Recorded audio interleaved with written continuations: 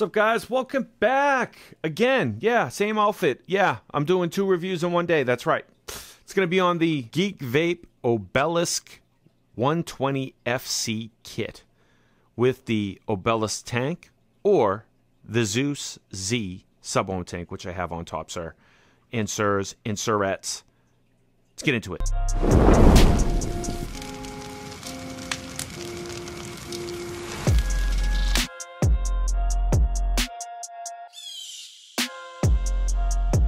This was sent to me from GeekVape for the purpose of this review. Thank you very much. It's not going to change my opinion of this Obelisk 120 FC kit. The Obelisk 120 FC kit's really nice.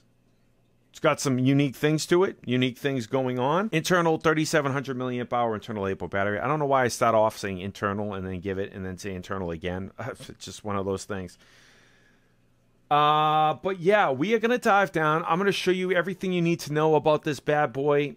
And come back up top, pros and cons, final thoughts. All right, so guys, this is the second time I'm recording this. I forgot to turn on the audio the first time I recorded it, so I'm re-recording it. This is the package that mine came in. It's a GeekVape package of the Obelisk FC120 kit with the Obelisk tank. All right, so I was showing it to you brand new. I'll try to throw in some of that B-roll of the no audio version to show you, but it's going to come like this. You're going to get your mod in there. It's going to basically end up like that right there, okay? What you're going to get with it, you're going to get the Obelisk tank, right? Okay? Bottom airflow, okay? You're going to get an additional bubble and an additional straight glass. So you get 3 glass pieces, and this does a top fill like that. See that? Boom, boom. It's got that, so if it goes upside down, it's not going to come back out. But if you're going to fill this up with a 100 ml tank, take off the drip tip, or it will not fit, and you will not be able to get the needle tip nose inside to fill it. So you're going to have to take off that, or use a 60 ml, and it should be a lot easier to do. I mean, you just got to take the drip tip off, which is a little unfortunate. All right? You got the airflow. Take that off there. You can get, it comes with a 0.4 and a 0.2 ohm coil, 50 to 60 watts, 0.4, and 70 to 80 watts on the 0.2. They're both mesh coils, and these can be used in the Zeus Z sub-ohm tank as well. Put it in there like that. Line up those little notches into those notches so it fits in flush. Airflow is very tight, which I like. You're also going to get this tool in there that you can take out the coil if you don't want to use your fingernail, if you don't have fingernails. You're also going to get this here. You're going to get a USB Type-C that you can use on its own to charge the Obelisk, or fast charge, or you can use this to charge an external device, smartphone, Apple, Android, doesn't matter. You can use that to charge another device, or if you wanted to charge this device, we have the safest way to, or they implemented the safest way, sorry about the autofocusing, to charge the device safely at 3.25 amps. 15 minutes for a full charge of 2 days of use that they're claiming at 60 watts, depending on how much you vape, you would use this. So it's really, really nice how they added it. It's not cheap. It's definitely got some weight to it. It feels solid. It almost feels like an Apple-style charging device in a way. And depending on where you live, they are going to come out with different pieces to, depending on which country you live in, to charge the device with the correct connections for the wall. So you could do it either way. If you don't want to have this in the wall and you're in a pinch, you can just use the cable. But if you want to get the fastest, safest charge, you would want to use the wall mount. And this is with the Zeus C sub-ohm tank on top. All right, it says GeekVape. GeekVape, you got the fire button, wattage down, wattage up, Obelisk logo, USB Type-C on the side. It's an internal 3700 milliamp hour internal LiPo battery. I know I said that like kind of twice. My apologies. But it doesn't say anything about milliamp hours on the bottom. I wish that it did. Unfortunately, it doesn't.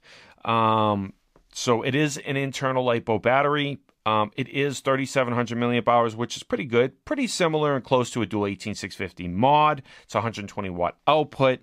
But the Obelisk, let me know in the comments if I'm wrong, but I remember there was an Obelisk RDA. I don't know if GeekVape made it or not. I think they did, but I'm not like 100% sure. I remember they were a long time ago. This was like back in 2000, what was it, 17 or something like that, 2016 maybe. There was an Obelisk RDA, and it had the same logo. I assume that GeekVape made it, but I can't remember. So let me know in the comments if I'm accurate about that or not. But I think they did, or else, you know, why would they? I don't know. Just in the same, the lettering and writing of Obelisk is pretty much the same as well. So I do feel like GeekVape did make that, but let me know in the comments. Zeus Z sub-ohm tank on this one, and then I have the Obelisk tank on this one. This is the one that was brand new that I opened up for you guys. You got the screen here. We're going to go right into it and redo the screen situation. So 5 clicks on, 5 clicks off, obviously. It's going to say GeekVape, and then it's going to like kind of disappear with some colors. And then you're going to 5 clicks back on. It's going to do the same thing, say GeekVape. All right, so it does go up to 120 watts. Bink, and it does round robin. All right, and it does 1 watt. And then it does 0.5 below. I think it's 100. Skims really quickly. 3 clicks, you're going to get into the menu system. You have your wattage, your resistance, your amps, your volts, your puff counter. 3 clicks, it's going to go dark. You can go to stainless steel mode. You can go to TCR mode, hit the fire button once. It's going to go to the resistance. You can either hit the left to lock it or left to unlock the resistance. Hit the fire button again. It's going to go to the wattage. You can adjust that from 5 watts to 120 watts. Hit the fire button again. It would go to temperature coefficient value to adjust that. And then you hit it again in succession, depending on which one you want to go to. And then you can go to the puff counter. 3 clicks. Then you have VPC. Bypass mode, and then you have this OTG mode. Now, it didn't say in the user manual. I looked through the whole user manual. It does not say anything about the OTG, but what OTG is, I remember there was another mod I think GeekVape came out with in the, not the recent past, but a while ago. You can charge other devices, and then see it goes back because it doesn't notice that anything is in there. But basically, OTG, you can charge your cell phone, Android, Apple, another device with USB Type-C. You can charge another device. I think Anakin did that as well with that, was it MPV5? Where you can charge, they had a flashlight, I think, as well. But you could charge another device with this if you're in a pinch. Plus or minus together, it's going to lock the buttons down here, but it will still fire. Hold them again, it will unlock, okay? Fire on the wattage up will bring up the brightness. Fire on the wattage down will bring down the brightness. You can do that as well, all right? Yeah, that's the menu system on it. Next to the Drag 3. Thought this was a good one to compare it to because it's kind of almost the same size. It's a little bit smaller, obviously. It's a little shorter. It's a little bit not as wide, but it's a little bit thicker, you know, but it's kind of the same size. It's a little bit smaller, so it's extremely comfortable in the hand. I like the button on this. I like the buttons in general on it. The build quality feels good. Nice 510. I don't know if I showed you the 510, but the 510 is extremely, it's nice and flat, you know, and 28s do look really well on top. So if I take the bulk RTA, 28s looks really good with a 28. It does. I really like the way it looks with a 28. So if you wanted to run something on there, you can most definitely do so. Good threads on the 510, spring loaded. All right, everything's good there. It's going to do the old coil. Okay. And then you have your battery life. I wish the battery life was a little bit better, but that indication right there is your battery life. So when that goes up and down, that's how you can see your battery life. But yeah, I'm going to talk to you about the pros and cons, final thoughts, and let's go back up top. Back from the close-up on the Obelisk FC120 kit by GeekVape. Yeah, so what do I have to tell you? There's a lot of things I got to tell you about this kit. I'm really trying hard to look at the lens, at you guys, versus looking over there. If I look, I'm just making sure I'm in frame. It's kind of like a bad habit. It is. It's a bad habit. But, you know, I got to make sure I'm in frame. I don't want to be out of focus. You know what I mean? You guys like, oh my God, this guy's out of focus the whole video. Are you kidding me? Anyways, so we're going to go over this. So I really like the GeekVape Z, Zeus Z sub-ohm tank. Zeus Z. I don't know. 2 Z's. I don't know. It's top airflow. I get no leaking. I get no freaking e-liquid on my hands, on the mod, nowhere. I love it. All right. But this mod's really cool. It is an internal LiPo battery, which, you know, I'm thinking they might, you know, come out with one with external batteries. Who knows? 3,700 milliamp hours. Now, they're saying that you can get 15 minutes of charge time, right? And you get 2 days of use at 60 watts. Now, that's kind of... You can't say it's not accurate, but you also can't say that it is accurate because it's going to really depend on how you vape. If you vape at 60 watts and you chain vaping the crap out of it all day, it's not going to last 2 days. You know what I mean? But the battery life on it is good. I have used it a couple days without charging it, but I wasn't constantly just using this device. I was using something else. Then I was taking it to work in the car, going to work. Like on a work day, yeah, I could get about 2 days out of it. I'm at 80 watts, so I give it about a day and a half, and then I had to charge it. So a couple times. So it's really going to depend on how much you vape. You know what I mean? If you vape chain, like I said, then it's not going to last 2 days. But to fast charge this at 3.25 amps for 15 minutes and it's fully charged is awesome. All right. And you can also use the OTG system in here if you want to charge your, we've seen this before, but they came with a nice wall charger. Have to be honest. The USB Type-C cable wasn't cheap. Looks quality. Have to be honest.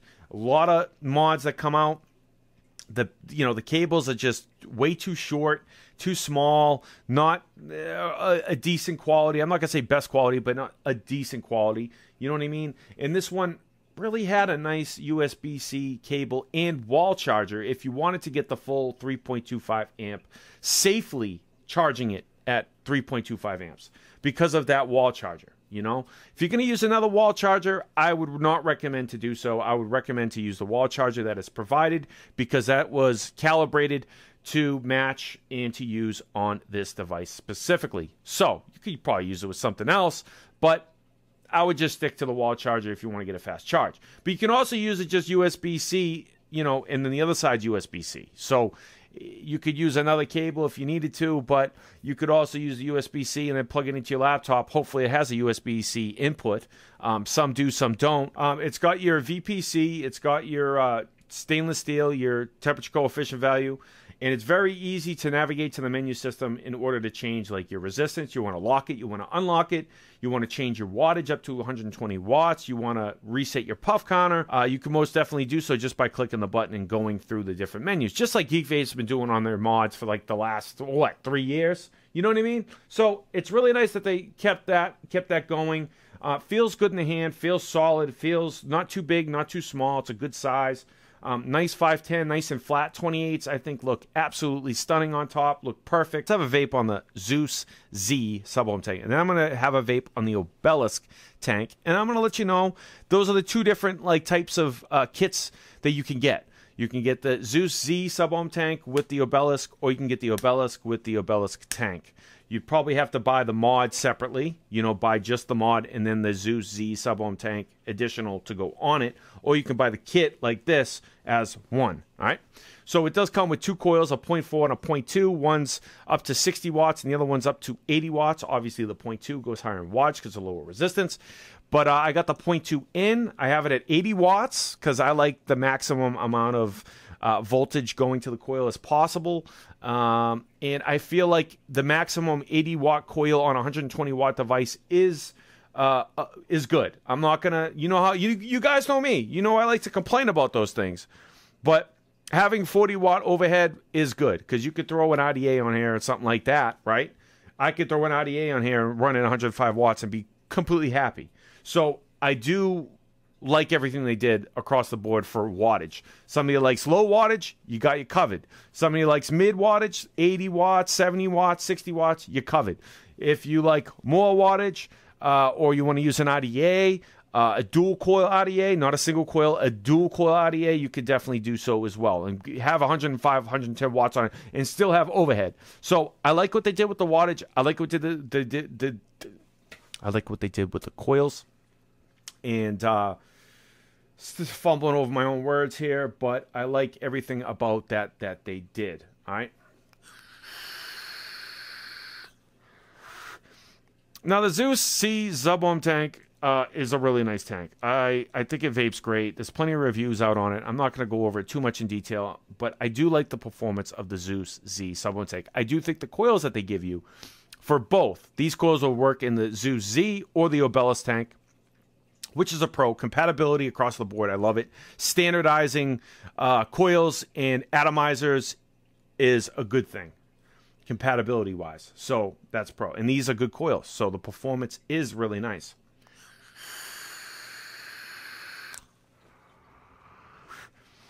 Did you hear the airflow? Very, very smooth airflow on the Zeus C sub-ohm tank as well. The mod fires instantly. Ready? Fire. Fires completely instantly.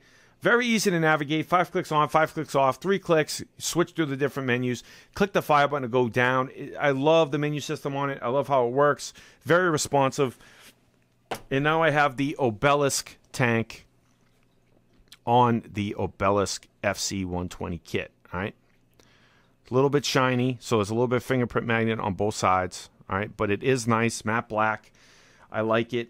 I got the airflow about 80% open on the Obelisk tank. I do like the top fill. We're going to get into that in a second, but let's have a vapors.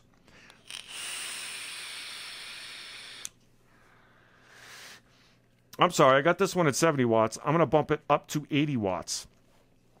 All right, and I'm going to compare it.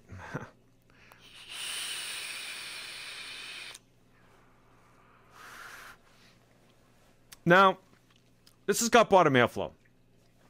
I feel like there's a very, very very slight difference between the Obelisk flavor and the Zeus Z sub-ohm tank flavor. All right. I feel like the Obelisk has a little, I'm talking little bit. This isn't like a substantial difference. It's a very subtle difference, but there is a little bit better flavor, I feel, on the Obelisk tank than the Zeus Z. And the only reason for that, and I will explain to you the only reason, you guys probably already know, you probably already comment in the comments already knowing this answer, it's bottom airflow.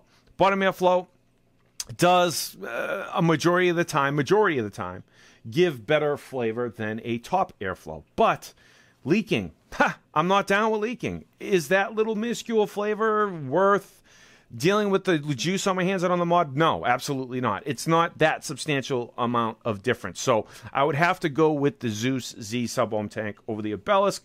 But the top fill on this is pretty cool, but you have to take the drip tip out if you use a 100 ml bottle to fill it, because it's just not going to be able to fit in the hole. We're going to go over that again, are we? No, we're not. So I do wish they, in the top fill, and I do like the Zeus Z sub-ohm tank top fill better, to be honest. You just take the top off. You don't have to worry about it like fitting in the hole to fill it or nothing. You just take it off, fill it, you're done. So I do like that. But this vape's good too, man.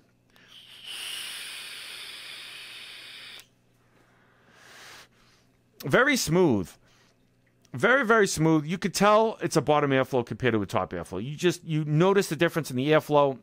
Airflow's kind of similar in both, but you can notice a difference on how it pulls. It's hard to explain. You probably have to do it in order to see that. All right, moving on. Flavor on this, on the Obelisk, I'll probably have to give it about an 8 out of 10. The Zeus, well, 8.5 out of 10. The Zeus is going to get 8 out of 10. They're very, very close. They're neck and neck. They're very close. But I feel like the pros of the top fill and the top airflow on the Zeus C wins it for me, personally. All right. Nice 510, nice and flush. The edges are rounded on the mod. It doesn't feel sharp in the hand. You can actually charge it sitting upright on the side, or you can have it sitting upright and charge another device on the side. I like where they put the USB Type-C. Just kidding. USB Type-C on the side versus, on the bottom or somewhere else. But yeah, I like it. I really like what they did. I like what they did with the wall charger and everything like that. I think GeekVape did a really, really good job overall, and they brought some different versatility things. And I know charging is a big deal, especially when you're on the go and you're going to work.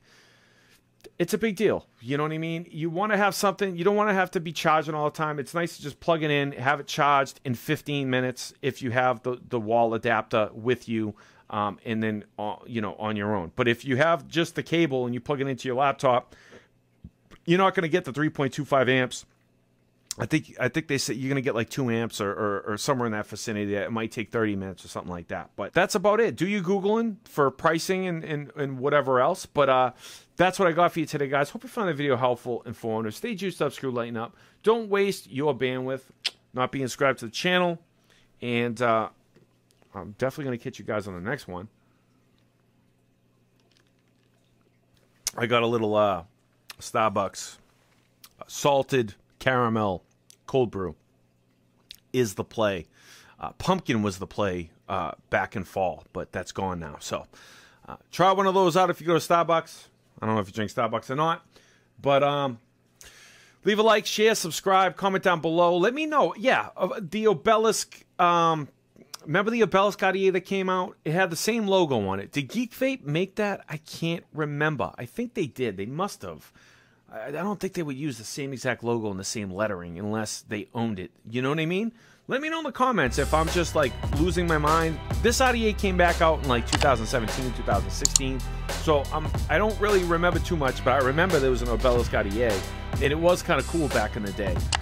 It was innovative, or there was some talk around it, and it performed really well. But let me know in the comments.